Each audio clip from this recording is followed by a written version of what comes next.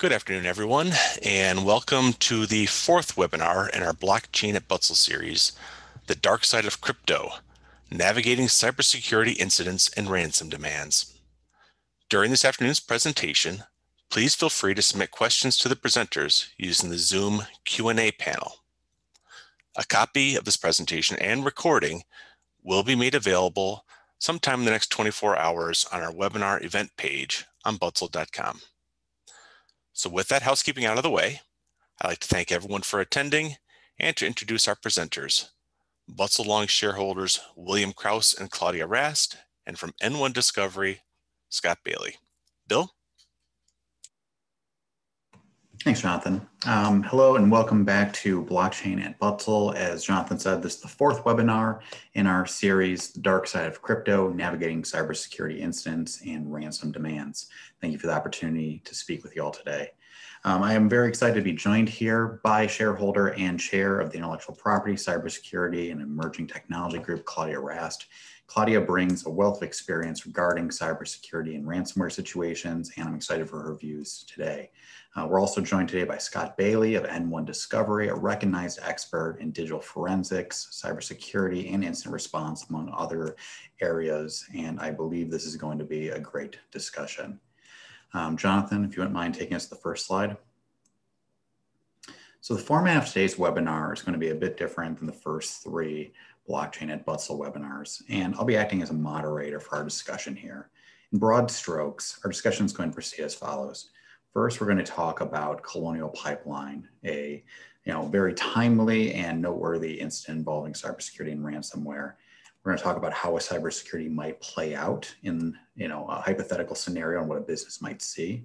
Then we're going to get Claudia and Scott's views on the critical things that an organization must do in response to an attack.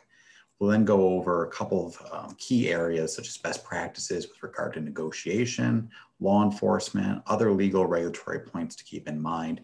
We're just going to try to bring the wealth of experience that we have here to bear, and in a way that's open and approachable for businesses who are concerned about this space or perhaps trying to prepare for a cybersecurity incident in the future. And to that end, we're going to talk at the end about what businesses and individuals should be doing to prepare for attacks now, and we'll open the floor for audience questions. So to that end, please don't hesitate to use the Q&A function to post questions as we go along, and we'll try to answer those at the end. So with that, let's get started. Jonathan, if we could do the next slide, please. All right, so let's discuss a recent high attention event in the news, Continental Pipeline. I don't think anybody at this point has not heard of Continental Pipeline. And if you haven't, then here's a quick background. There have been several high profile cybersecurity incidents in just the last few weeks. And this is an area that I think businesses need to be paying attention to because in part of what we saw with this. Just a few weeks ago, one of the nation's largest pipelines for refined gasoline and jet fuel, spanning 5,500 miles from Texas to New York, was shut down in response to a ransomware attack.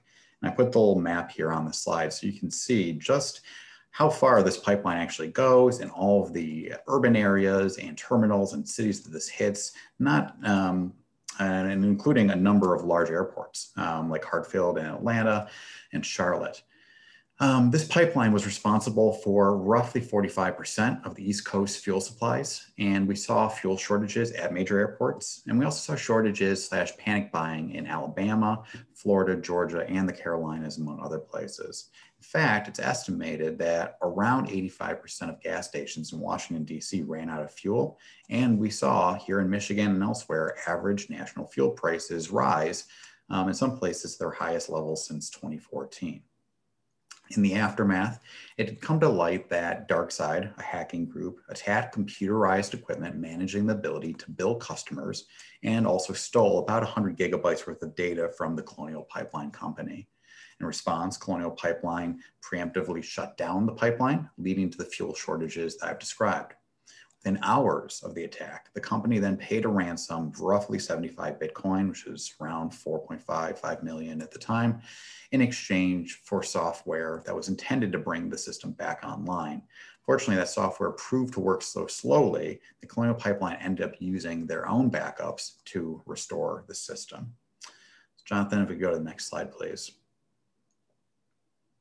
So I talked about Bitcoin as, sort of the mechanism through which the Colonial Pipeline ransomware was paid.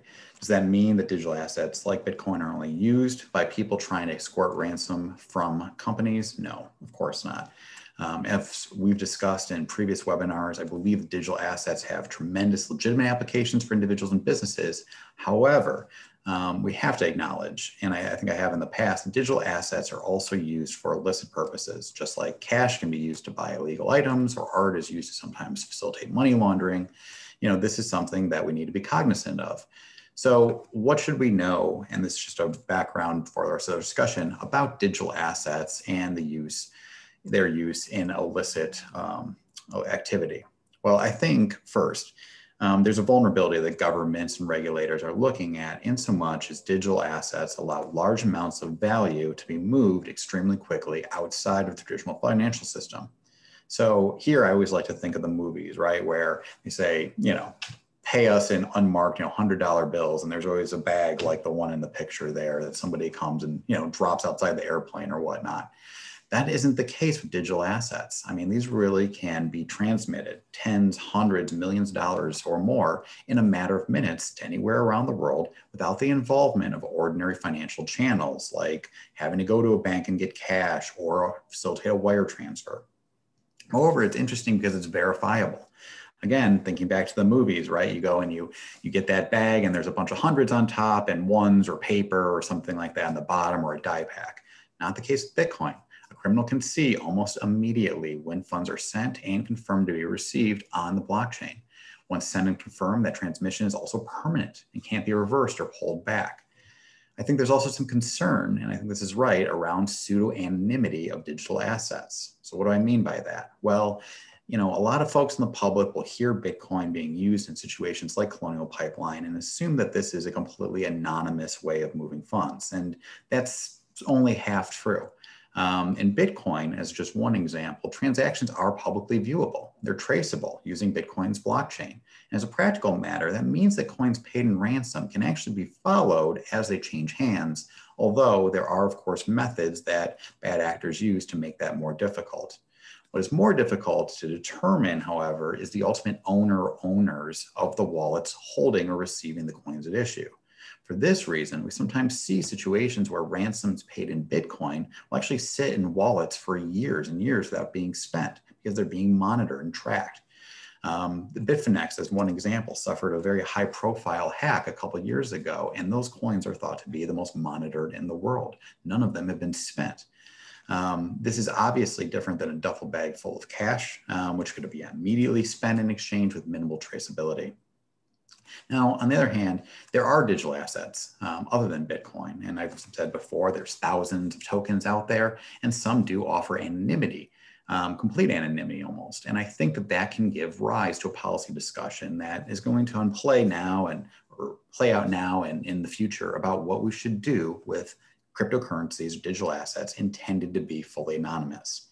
That said, I know that governments and law enforcement agencies are becoming increasingly sophisticated with regard to this technology and tracking digital assets. This could be a webinar in its own right, but suffice it to say that governments are developing their own technology and methods in this area, as well as looking to the private sector to use software and approaches built out like chain analysis and other means of tracking these assets. And then more generally, and I'll stop talking, I think that we're seeing increased government attention in this area, not just in how we monitor and surveil and track, but I think we're going to see government pushback, more aggressive pursuit of bad actors, and maybe even sort of counteractions as it regards to ransomware. As an example, Claudia had gone and forwarded me a timely, I think it was Wall Street Journal article today, talking about how when the Colonial Pipeline event unplayed, it really represented an attack on national infrastructure, and that's a problem for national security. In the wake of that attack, there are some indications that groups like DarkSide are now trying to lay low, and I think it's going to be interesting, at least for me, to see what happens over the coming months and years if governments of the world like the United States decide that this is a national security thing that we need to focus on and push back on. How long that lasts, where it goes, is for anyone to say, but certainly an interesting area to be looking at right now. So Jonathan, if you want to take down the slides now, I think we can go and shift to the panel discussion segment. And I think we've got a good foundation to dive in. So my first question is, what does this typical attack look like from the perspective of business on the receiving end? Scott or Claudia, could you perhaps provide a hypothetical example for our audience on how an attack might play out, and cover how does it start, how attackers might make contact, what happens next, what does this look like for the business owner or the IT professional who sees this happen in real time? Sure. Thanks, William. I'll start with a hypothetical and get us to the point where somebody at the company is going to probably call their attorney. So the hackers today are getting extremely sophisticated. They are in most cases toe to toe with most people's IT staff, and then oftentimes probably even more sophisticated than companies' IT staff. The traditional phishing is still obviously very prevalent, but the thing that the hackers are doing are constantly probing.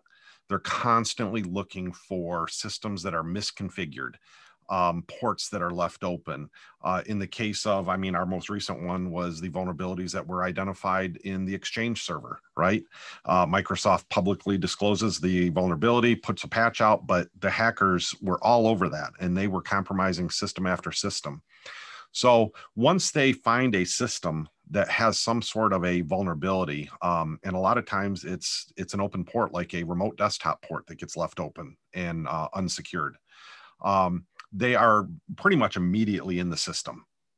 They gain that foothold. Once they gain that foothold, then they also sometimes then try to make sure that they have a backdoor into the system. So even if they are found out, and that is shut down and you think you're safe, they've already put a backdoor in your system so that they can come back in.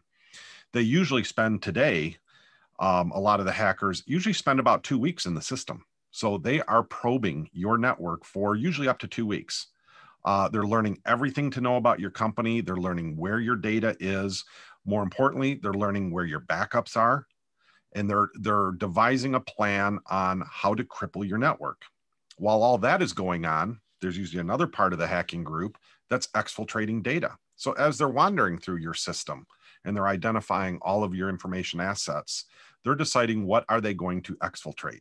So they identify all of your personal information, your employee files, maybe customer databases with credit card information, social security numbers, whatever the case may be. They are exfiltrating that data. So once their plan is in place, once they've exfiltrated all the data that they want, because that's what they're going to use to extort you, and once they feel that they can quickly take over your network and they know where your backups are, they launch the attack. The attack usually happens in the middle of the night because we're not working, right? Even if alarms start going off, most companies don't have staff to react. So they launch the ransomware usually in the middle of the night, and it starts encrypting your systems. Servers, desktops, whatever they want to target is what they're going to do. And often the first sign that there's an issue is somebody, usually at first thing in the morning, they try to connect to check their email or something, and then they send a message to IT, hey, the email server's down, right? And that usually spawns the first sign that there's trouble, but the IT staff doesn't even realize it. And then usually the IT staff starts piecing things together and realizing that this is a bigger issue than just like a server down. And that's usually when obviously management's notified, and that is usually when the call is made. And usually the call is made to their attorney. So Claudia, you want to take it from there? Well, and this is where the interesting is back and forth, because as Scott says, sometimes they call the attorney, sometimes they call the forensic people. So the important thing to know in the sort of order of events here is that in any of these situations, you need to have good forensic people. And generally that would not include the IT staff, because the IT staff are not in that daily trench of dealing with security and forensics. They're dealing with break fix, connectivity, those kinds of things. And so they don't have the expertise. So when the client calls me for one of these things, I say, okay, we need forensic people on site pronto.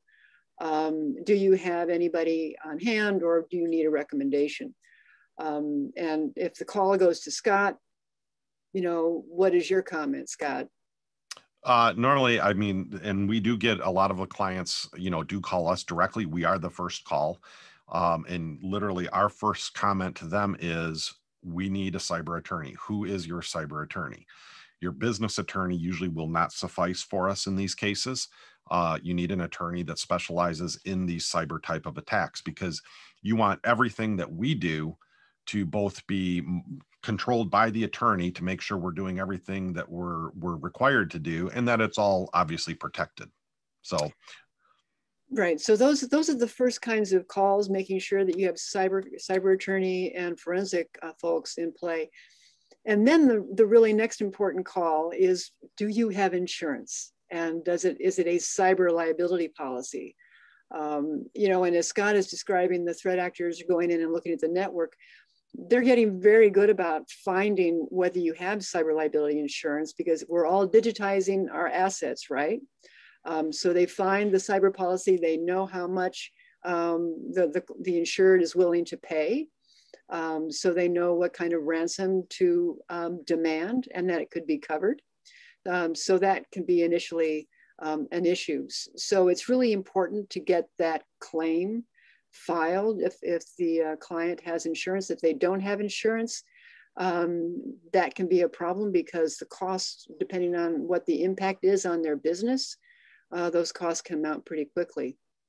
And one thing to keep in mind on the insurance, and Scott and I have both been down this road, is insurance companies often have what they call paneled vendors. And those would be vendors that the insurance company have previously basically vetted. They are on call. That's all they do, is respond to that particular insurance company's insureds in the event of a cyber attack.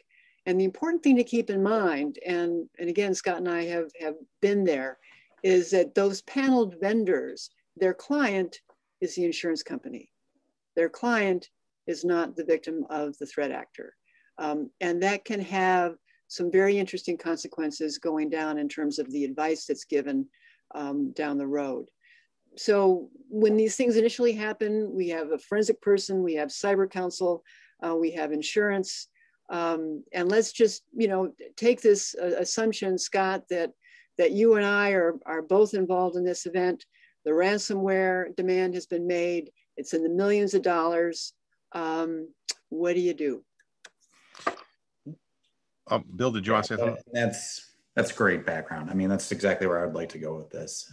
So, I mean, we have our hypothetical scenario, right? Somebody logs in, Joe, the early riser, tries to check his email at 6 a.m. An email comes across, or calls made because the email system's down, that the system's not working.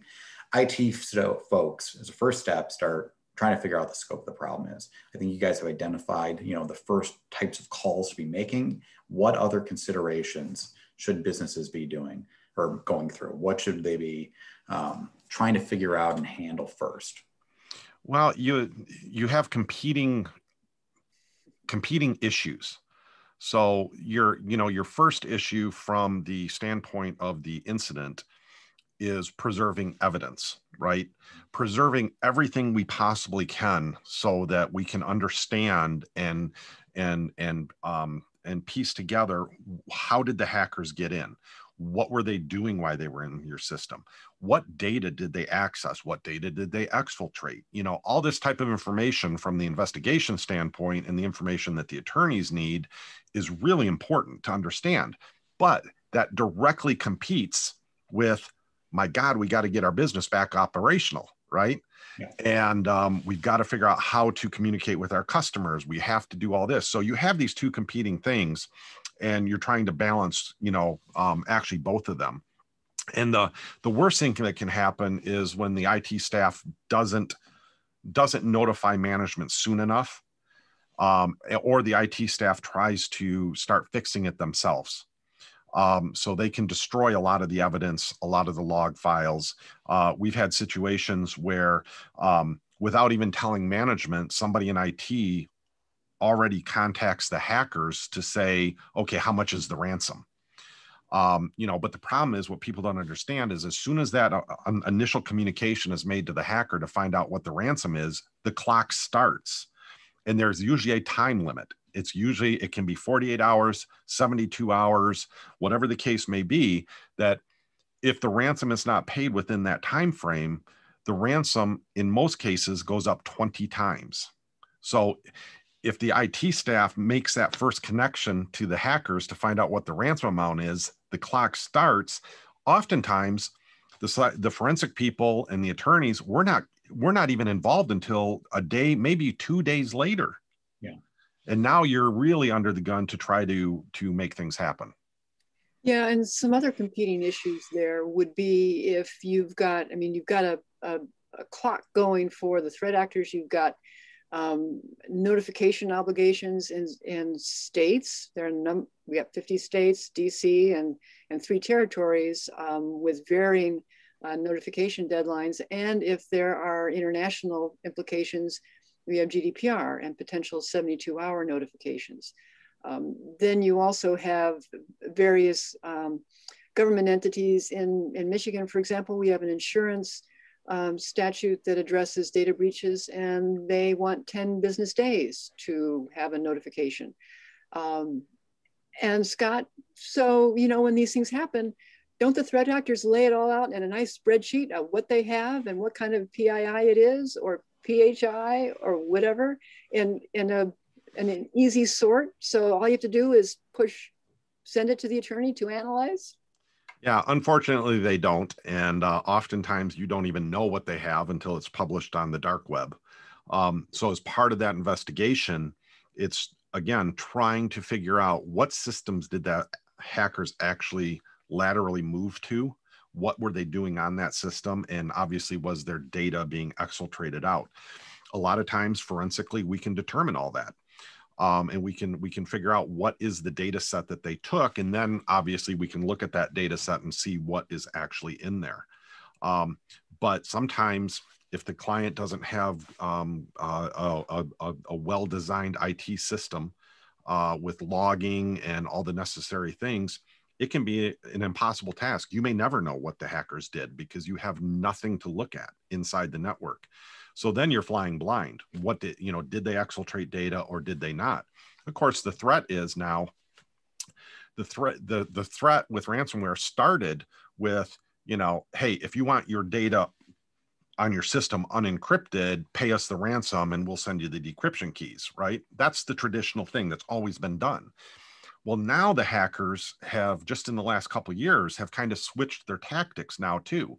So because a lot of companies are doing a very good job with backups, and they don't have to pay the ransom if they get hit. They just restore from backup. So the hackers are losing their money stream. So now what they're saying is, okay, you don't need to pay us to get the decryption keys, but if you don't want us to post the data on the darknet, you have to pay the ransom anyway. So that's the second piece of the puzzle now that's starting to happen to people. And I can tell you for a fact on cases that we have worked where for whatever reason, the client either could not or chose not to pay the ransom. 6 days later, all of their data was published on the dark web. So it is a threat that the hackers do follow through on. Yeah, and the other bit of difficulty there is if the threat actor has been identified as someone who's on the specially designated individuals list for Department of Treasury, because the OFAC guidance that was issued last October basically said if they are on this list, we are going to come after you with enforcement. You meaning the insurance company, the forensic company, the lawyers, the company itself. If you pay that money, if you negotiate with those folks, we are going to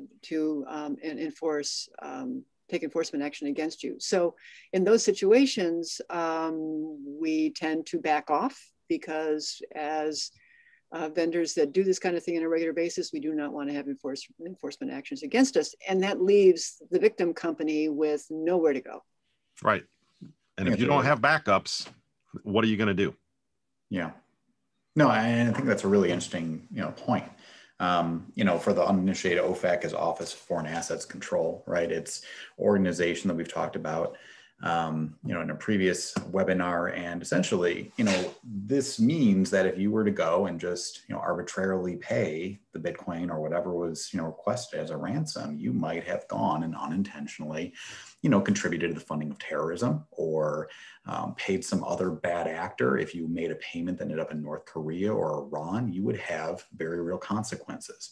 So I think this is a good sort of moment to pause and step back. I mean, for businesses, the practical guidance seems to be stop. Have your IT folks take stock, immediately report it higher up as soon as possible. And as soon as they recognize what they're dealing with, try to go and have an informed approach to what to do, cognizant of having to balance the need to get back online, service your business, et cetera. Contact experts and professionals, forensic folks, attorneys who can help you navigate this situation, because there are a number of pitfalls here, both legally and, in terms of just handling the technological problem. Is that fair? Or is there anything you guys would add? Yeah, no, I mean, I think that is absolutely fair, because the two things, and we've seen this before, where a company gets hit with ransomware, the IT staff says, don't worry about it, we have good backups, which they do, and they get the systems fully restored. Now, there's two problems with that. The first problem is that they don't know if there's any back doors. So we had one situation where as soon as they got the system back up and running, the hackers came back in through the back door they planted and re-encrypt the system a second time. Yeah. And then the other issue with that is you restore your whole system and then you call the attorney. Now, the problem is chances are all the evidence is gone. So now for reporting purposes, what do you do? Because you don't even know what they took. Yeah. Yeah, it's really important, because if the evidence is gone, the default is notify. You have to, the assumption is, the default assumption is that there has been access and exfiltration, because you don't have any evidence to prove that it didn't happen. So that's why having that preservation is in place is extremely important. The other thing to note about OFAC and this sort of tendency, and particularly coming, there are two points with Colonial Pipeline that's interesting. And one is, and we can talk about this in a bit too, that DarkSide ultimately decides to disband and it'll pop up at some other place, presumably. But the FBI, the office in San Francisco, has been working the DarkSide investigation since last August when it popped up. And it's very interesting that apparently our government had a call with Russia, who is supposedly affiliated, or DarkSide is affiliated with Russian actors. And I don't know whether the Russians did it, whether we did it, but their Bitcoin wallet seemed to be emptied of all the currency that they had, the cryptocurrency from the Colonial Pipeline, and they couldn't access their servers with the data that they apparently had exfiltrated. Which sort of goes to the article that I sent in the Wall Street Journal to you, Bill and Scott, about how it's sort of like, oh, we want to do this a little more subtly than getting the big headlines, because now DHS announcing just an hour ago that they have certain regulations now they're going to put on pipeline industry. And the other thing that, and this is where legislators don't know what goes on in the trenches. They basically say, well, don't pay the ransom, just don't pay it. And that leaves a lot of companies with, between a rock and a hard place. And this is interesting, right? I mean, you've got your email servers down and you're worried about, the blueprints to your widget going up on the dark web. You don't imagine, I think most people, that you could be in the middle of a geopolitical situation, right? Or sort of tiptoeing into an international incident. And that's some things that these, professionals, have to think about for, these companies. And I'm going to ask a tough question. Should I just go pick up the phone and call the FBI when something happens? Well, I'll give you I'll let Claudia give you the legal answer. But I think the important thing is to set the proper expectations, right? I think, unfortunately, a lot of people think, yes, all I have to do is pick up the phone and call my local law enforcement or the FBI, and they will take care of everything. And that's just not how it works, right? I mean, we have to understand, what is law enforcement's purpose? Law enforcement's purpose is to catch the bad guys. Right. Their job is not to make sure you're back operational. Their job is to not get your systems back up. Their job is not to help you pay the ransom. Their job is to get the bad guys. That's what they care about. Now, if they can help you as that goes along and give you some information that maybe helps, they absolutely will. But, you know, a lot of people have this misconception of what they're going to do. Yeah, and that's absolutely true, Scott.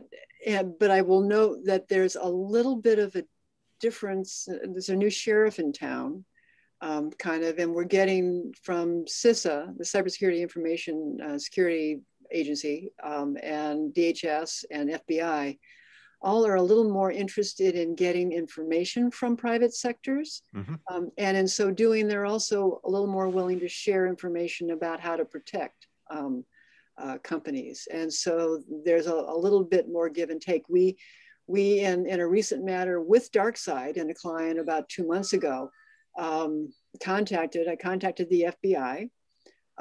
They were interested. They put me in touch, and that was the public coordinator, public sector coordinator for the FBI office in Detroit, who put me in touch with a special agent who contacted the group in San Francisco, the FBI group that was basically heading up the investigation of DarkSide, who gave us information of what DarkSide would do when we didn't pay the ransom. And with that information, we were prepared for the DDoS attacks, the distributed denial of service attacks that they typically did when they were not happy. And we also provided them, Scott's team provided them with indicators of compromise and other sorts of screenshots of the kind of the email back and forth. So there is a give and take there. But the first call you make is not necessarily the one to the FBI. The first call you need to make is again, as we said, Cyber Council and your forensic people to get them in line so they are used to that, because that's really an important part of that process. And I think that's sort of the key takeaway. And please correct me if you have a different view. I think folks should recognize, right, that you have these competing sort of tensions and these interests, and law enforcement can very much be, you know, an asset in this area, and you might even have obligations under certain circumstances. So of course, this is a highly fact-dependent question to go and notify, you know, a government agency or, you know, a law enforcement agency.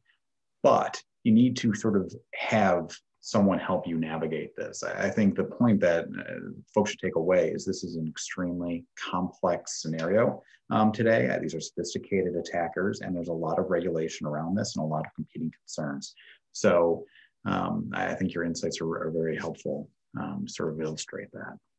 Well, and to one other point too, just to kind of give you an idea where things can head, you know, the hackers are definitely getting bolder. And, you know, we had a client that could not pay the ransom.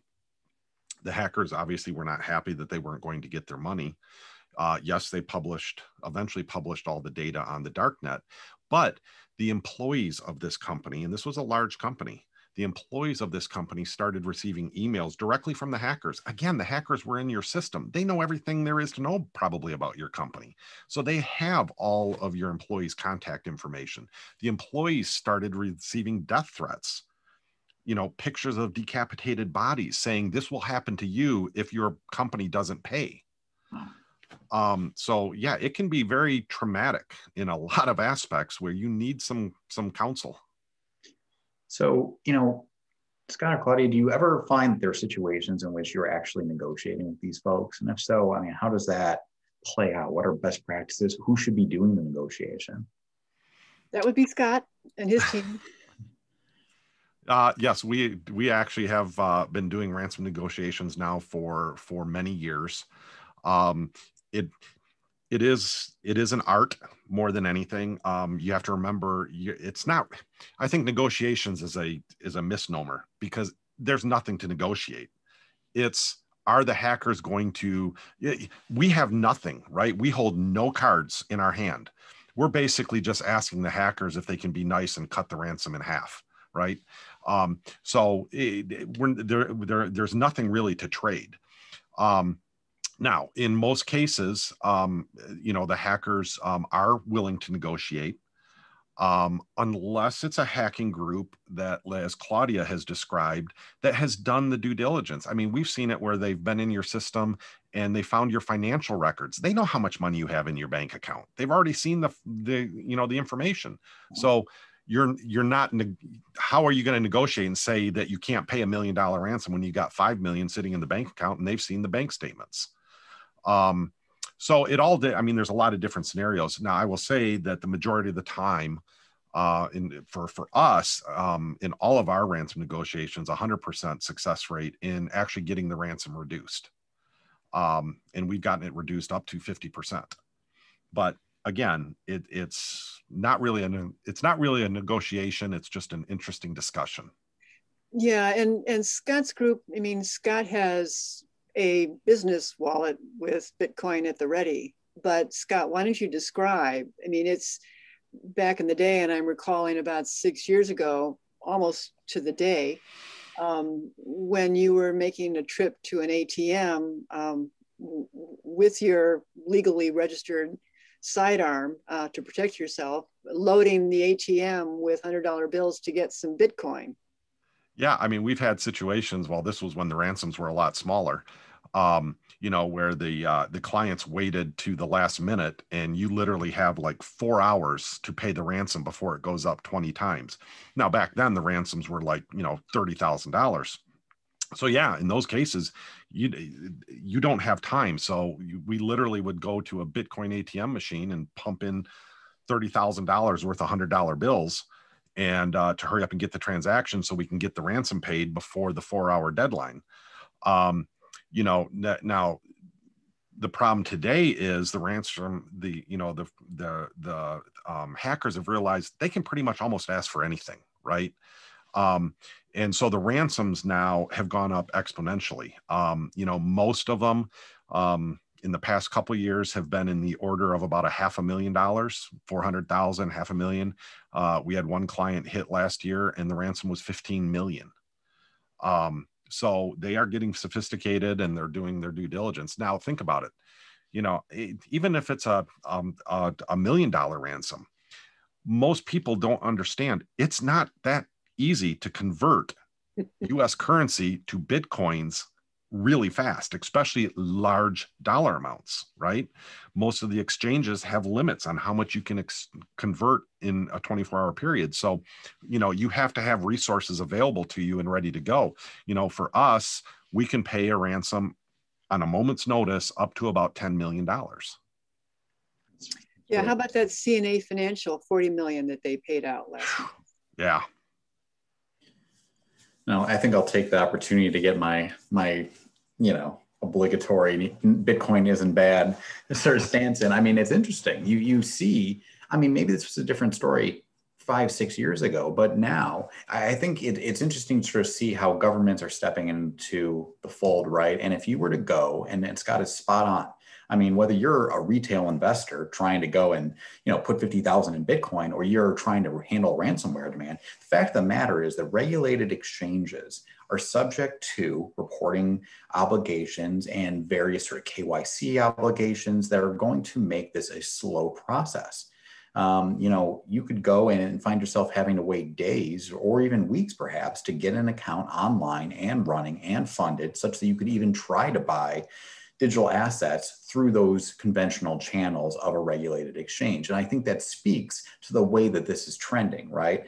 Bitcoin is attractive, I believe, in these types of situations, because somebody can be sitting in a computer halfway around the world and they're not worried about, being at the drop, to get the duffel bag full of money and whether there's somebody, hiding in the corner. I mean, they're just waiting to see you push a button and for the blockchain transaction to go through. So that's why I think this is appealing. But it's interesting sort of seeing this convergence, right, of these emboldened threat actors, of, the sophistications coming up, of increased governmental involvement and attention. And then sort of the regulations that are all coming in together with cybersecurity, with how we handle data in light of a number of high profile, breaches. And I think everybody in the country has been victim of some breach, whether it was a password or a credit card or something like that. And it's going to be a bit of a battleground. I really believe that over the next couple of years. I mean, how do we navigate this? And it's tough. There's a lot of things to have to think through. And oh, go ahead, Scott. Oh, no. I was just going to say, let me throw one more thing at you to comment on, because we just had a recent attack, and the threat actors asked for the ransom payment to be paid in Bitcoins. I mean, Bitcoin is the digital standard when it comes to cryptocurrency, right? Everybody knows Bitcoin. So they wanted the ransom paid in Bitcoin, but they wanted a $20,000 service fee paid in a different type of a digital currency. Wow. So they're not quite comfortable with the other currencies yet, but they wanted the bulk of the payment in Bitcoins, but they wanted a little bit over here. They don't want to. I mean, it's crazy. You think about it. I mean, to actually be, to be in a position where you're asking it paid in a digital asset that's got a more sort of stable valuation premise, right? And whether you're looking to go and have Bitcoin appreciate in value, or you just want to avoid slippage, right? And your Bitcoin is gone and or your crypto is half as valuable when they send it as when it's received. That's fascinating. Well, and that's a point you just raised, Bill, in terms of the volatility. So, you could, and we've done this where we've had to get board authorization for the client and talk to the board. And by the board authorizes X number of amounts, and Scott prepares his wallet. In the meantime, I mean, you could have the bottom drop out of the market, or it increase exponentially. So it's a very dicey kind of situation. And if it drops and you're negotiating a lower price than the client expected, which is great, but then the market falls further and the Bitcoin you return to the client, I mean, it's a very volatile currency, and it's not like the steady dollar or other market basket of currencies that are out there. Yeah. I mean, I'd be curious, Scott. I mean, just talking about the digital asset side of things a little bit, or Claudia, I mean, how are folks actually converting these things to dollars? I mean, I'm talking about the difficulty of businesses trying to go and buy Bitcoin. How do we know how some of these actors are actually going and able to move this and convert it into funds? Or are they just sort of, holding on to these things? Are they using it to buy, stuff on the dark web? How is this actually being converted? Money laundering.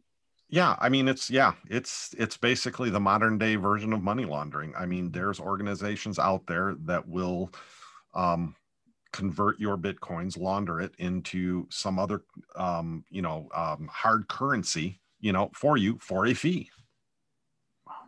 There was I don't know if you recall the story, and this was a couple of months ago now, Bill, where the attorney at a law firm accepted some Bitcoin payment and refused to spread it to his partners, was called out on that. I mean, it's, and you wonder, okay, so who is paying it, why? And I know the American Bar Association is concerned about money laundering with digital currencies. And so that's a topic these days.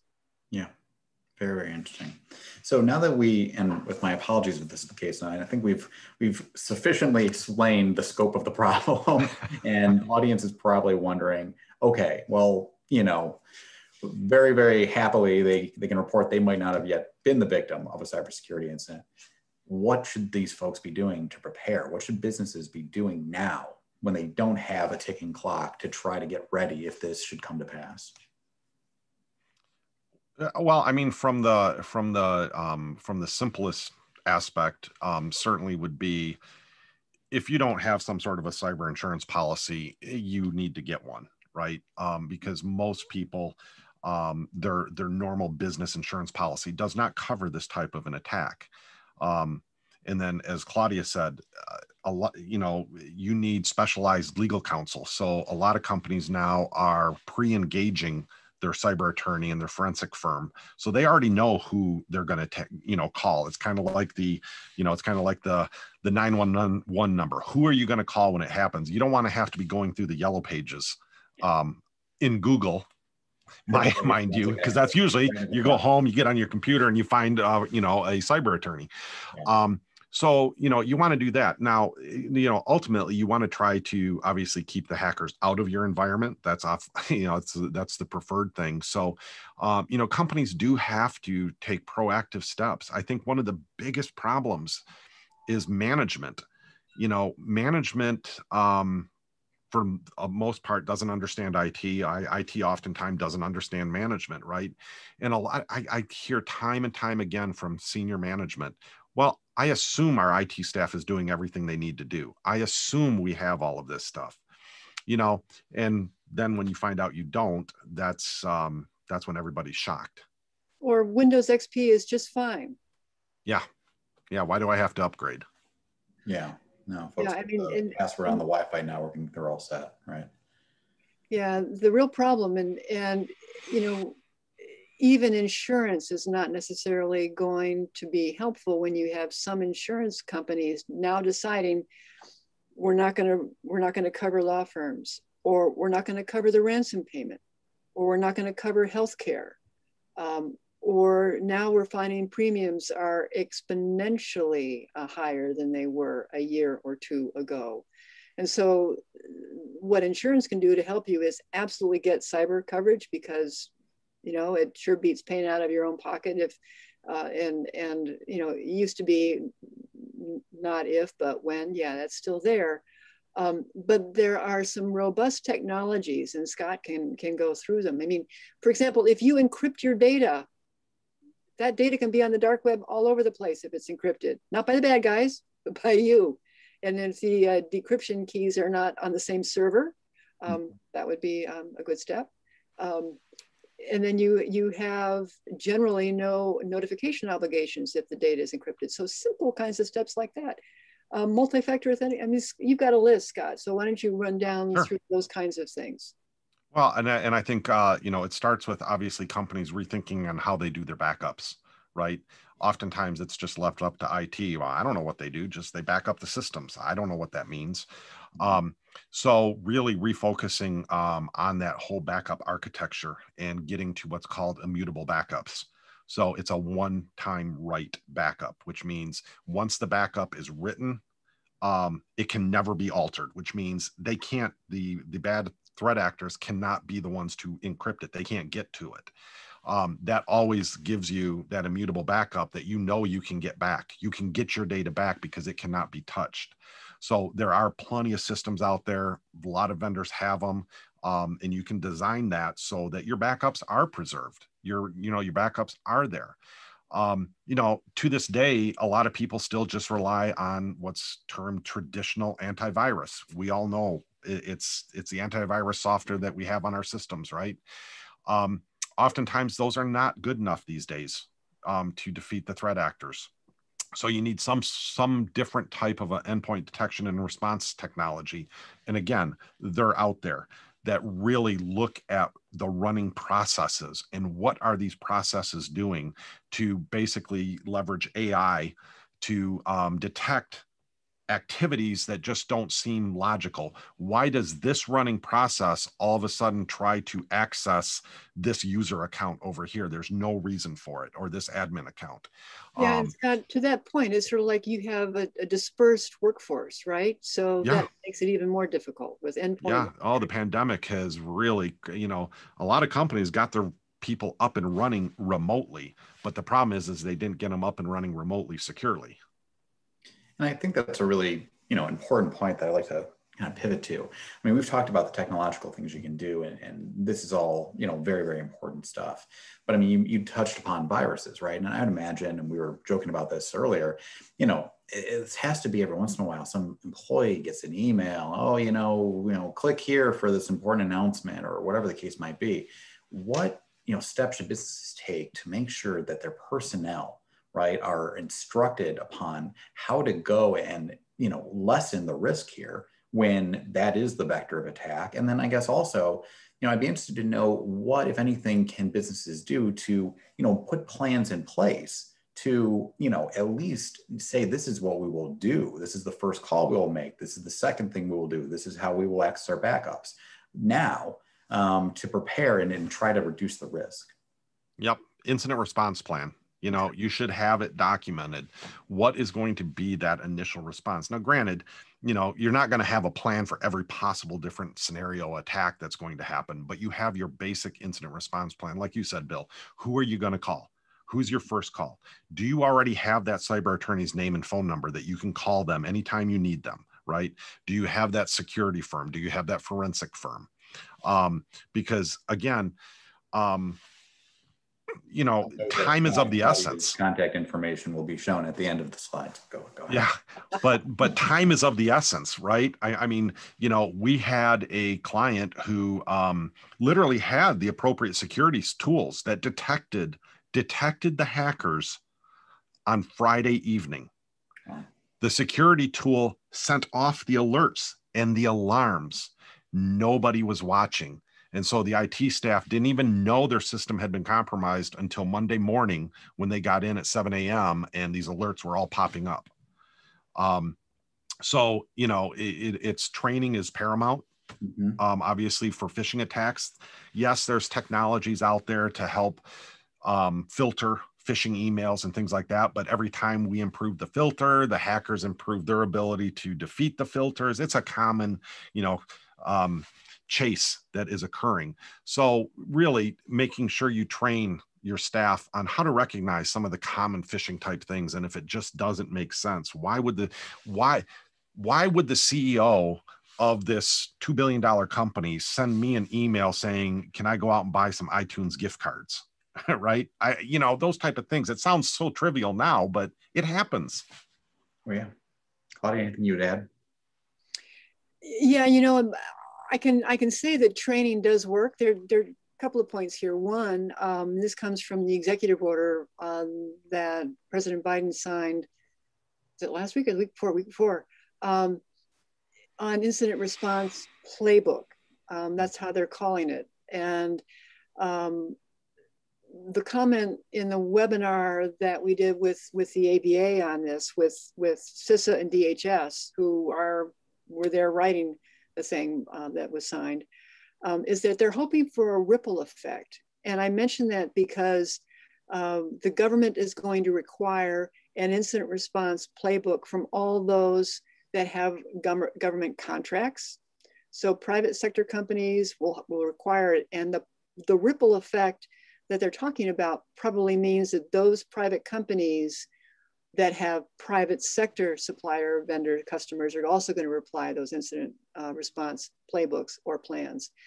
And I would say that it's one thing to have a plan, it's another thing to execute it, and having that roll out and having a tabletop exercise is really, really important to go through that as a drill.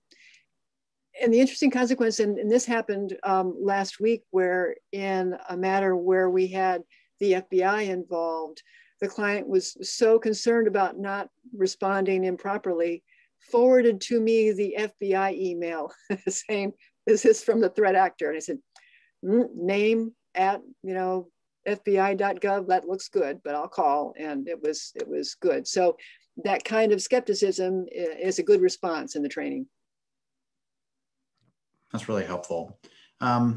Jonathan, I'd like to then take a break for a second and maybe see if there's any questions that have come from the audience that we can address before kind of pivoting to any sort of final thoughts.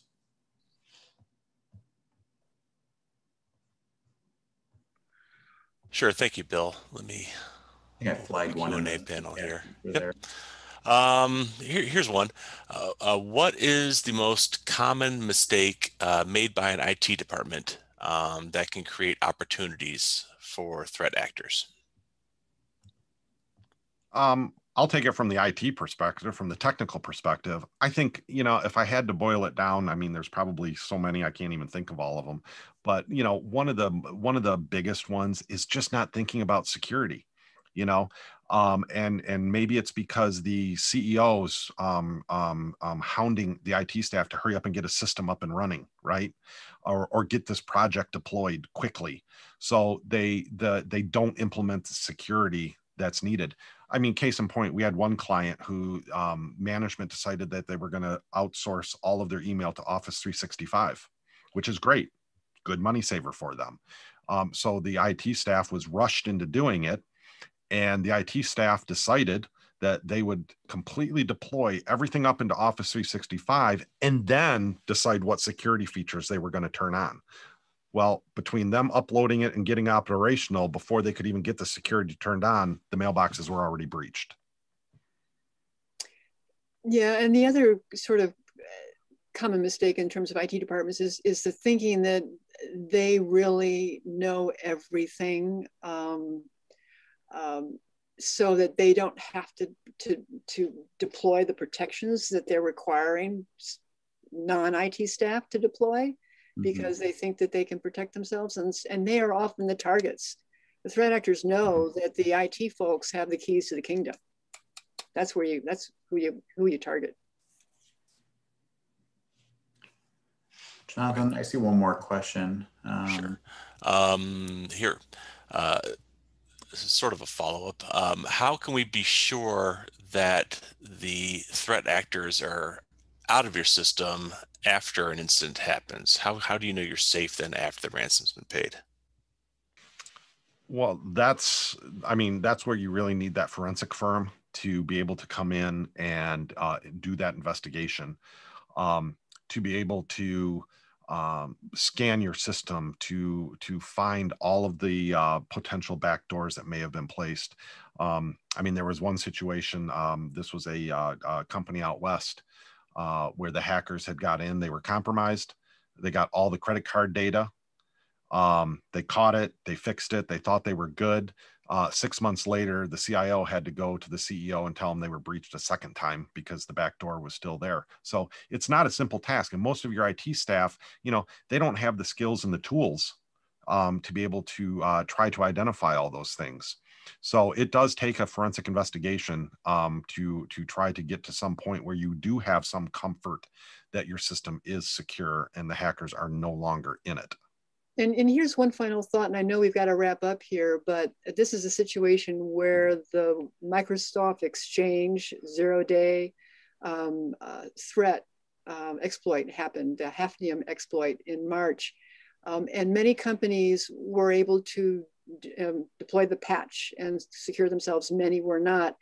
And the FBI, knowing and monitoring the number of companies that had successfully deployed the patch, and those that were still vulnerable, the FBI went to a magistrate in Texas and got a warrant to basically, in the background, going through ISPs, finding those companies and fixing and protecting those companies and correcting those web shell exploits for them on their behalf.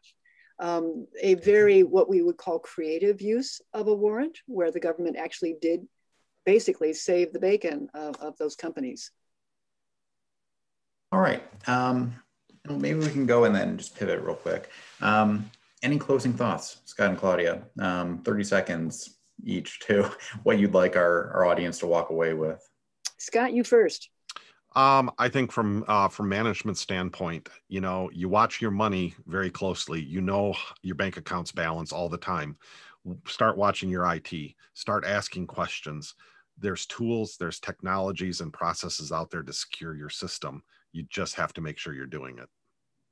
And I would add that I even saw it today, things going, proposed legislation in Pennsylvania, proposed legislation in Alabama. Legislators are big on trying to fix things, and sometimes they don't really know enough, or they know enough to be dangerous but not helpful. And so you have an incredible mishmash of laws that are being proposed right now. So it's a dangerous, scary time for all of us. Okay. All right. Well, with that, I'd like to bring this webinar to a close. I would, again, like to thank you both so much for your time and your contributions. Really, I think it's been a great discussion, and we've given folks in the audience and anyone who might be reviewing this after the fact, this recording will be available on Butzel's website and on YouTube, some things to think about as we navigate this area. You'll see the disclaimer slide. Again, this is not legal advice. If anything, I think this webinar has shown that, this is a highly fact-dependent, situation that you might have to deal with. Tread carefully and with experts. These folks are out here. They have the expertise. They know what to look for. So please, if you find yourself in this situation, please seek their counsel. Scott, Claudia, thank you again. Thanks to everyone who could join today. And with that, I think we will end. It's a pleasure. Thank you.